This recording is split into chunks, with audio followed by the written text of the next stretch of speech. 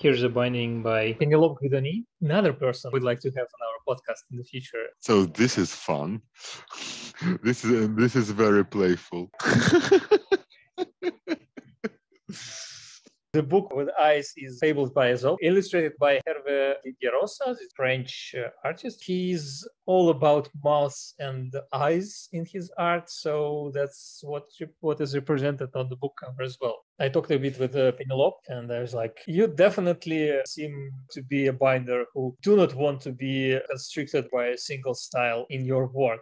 Yeah, our lives are given us to experiment and to see more and to try different things. So that's an approach you see not so often among the bookbinders, I guess. So I was really glad to see Pénélope's work and to talk to her a bit.